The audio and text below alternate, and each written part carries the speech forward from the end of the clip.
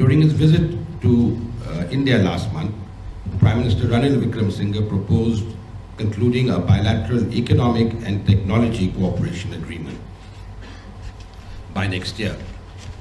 While we commence negotiations for such a landmark agreement, the stress laid by the Prime Minister in boosting cooperation in technology reflects the importance Sri Lanka attaches to harness the fruits of the state-of-art technologies and the constantly expanding frontiers of research and development.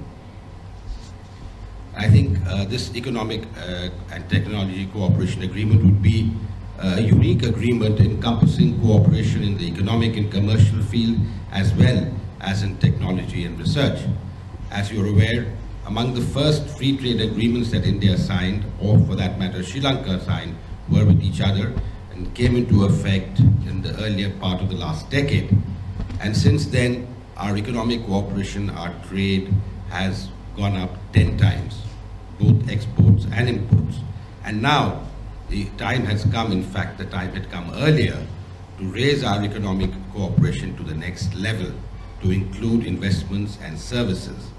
And that is why in 2008, both the governments negotiated what is called the CEPA, the Comprehensive Economic Promotion Agreement. And in that, there were specific clauses which would promote greater interaction, economic and commercial interaction. But there has been so much disinformation or misinformation spread about that CEPA has now become a dirty word.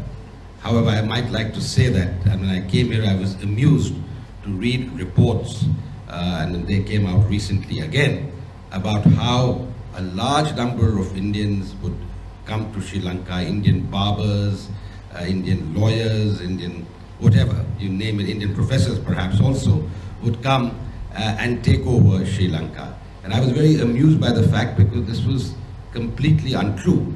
And what surprised me most was that there has been no empirical research or no attempt to lay the proper facts before the people here. But more importantly, I checked up the drafts of the CEPA that were negotiated, and I just thought I would mention this to you, that under those drafts which were negotiated but not signed, only 2 areas where Sri Lanka was opening up to India. One was on computer and computer-related services for train the trainers, and the second was in the marine sector, in the shipbuilding, ship repair sector, where certain people of requirement that Sri Lanka required, certain professions would come. Only 2 areas that were supposed to be opened up, while India would open up 20 professions initially and expand that list later.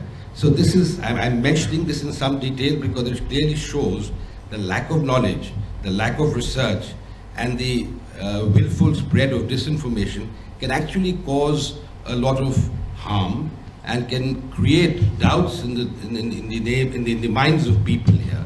And that is why I feel it is important that there be institutions that do proper research, that do empirical research, and come up with the true facts. Because for political or reasons or otherwise, there is a lot of disinformation being spread in the name of research or in the name of bringing transparency to what is happening to the people, or what's happening in the country.